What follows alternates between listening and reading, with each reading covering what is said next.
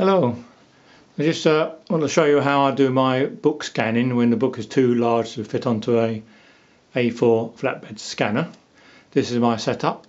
I use my Vangaurd AltaPro 263AT aluminium tripod, which has got the lovely adjustable arm position. The centre column can be put anywhere you like, up, down, any angles. You can swing it right round. Beautiful. I've set it up with the two legs against the table to give extra support with the camera hanging right over the edge. On the tripod I've got my Manfrotto 498 RC2 MIDI ball head, which is fully adjustable that way, up and down, left to right, completely adjustable and very compact. It's very handy.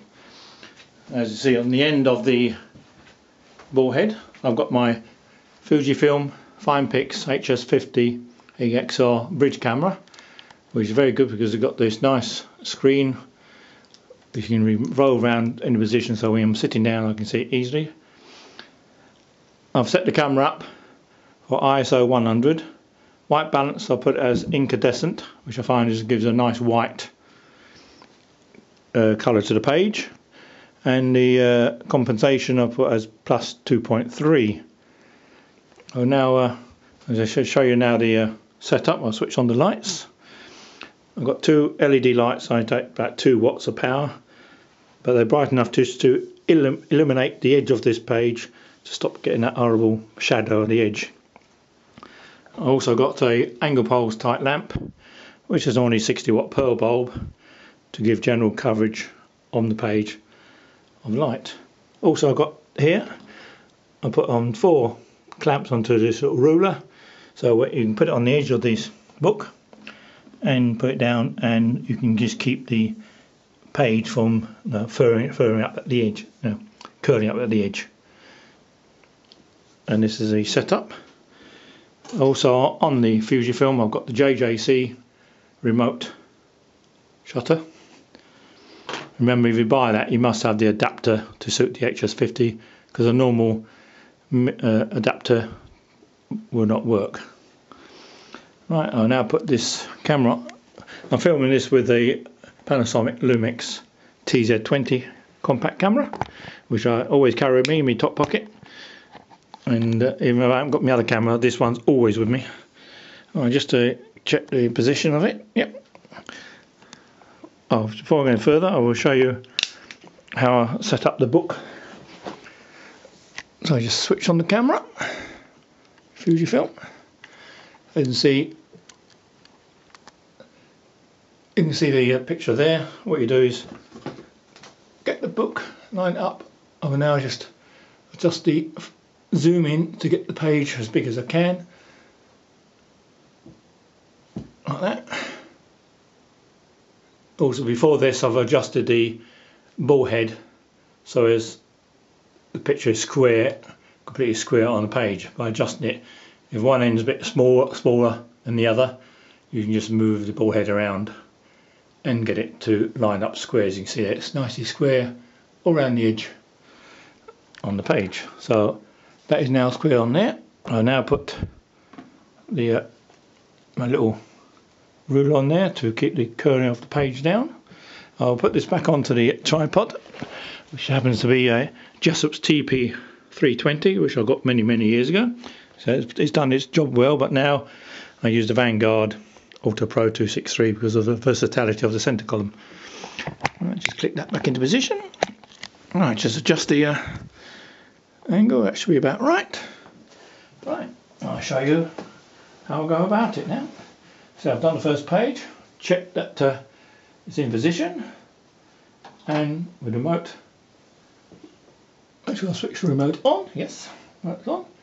Take the first picture. And obviously, you're going to take the one on the other side. You need to pull this round and put it down the other way around.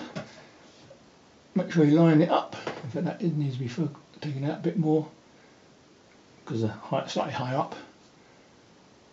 Is that right? Again, that goes on to the edge, like so. Stop the curling up. That's it. And with these, make sure these lights here are on there, because you take away, you get the shadow make sure they are into there, and it gives it a nice picture. Another picture, perfect. If need be, I've got a selection of different size books here. You can use anything else. So if necessary, you can put these under the edge of the book, either side, that side or this side, so it keeps the page as level as possible. You don't want to get completely level, but as I like the page is quite, I've cheated by having it about a similar size each side. So once you've done that one, you then turn it around, and then turn it around the other side, line it up again like that, put the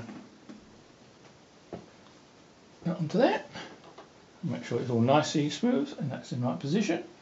Check on the book it's square, yes, again, next picture, and go like that. Obviously I normally go through a book like this, and I've actually taken about 60 pages of pictures of these. It might be the next page, might be up here somewhere, might be that one. So you get that in lined up, make sure it's still lined up. Put the that onto the edge of that. This is perfect. And again, take the next picture. And that's how easy it is. Do it very quickly, with minimum equipment, and that is it. And this is the book I'm actually, if you can see it on there, it's Country Life 1960 Volume 1 I've been doing, which was lent to me by a friend of mine. And when I mark it up, I just put slips of paper in, thin slips of paper just to mark the pages, so you don't turn pages over or anything like that. No, that's a no-no. That's it. I just hope you enjoyed my little view, and I hope to do another one very soon. Thank you for now. Bye bye. On it, I'm using two LED low wattage lamps at the side of me. My cat Tina is trying to help,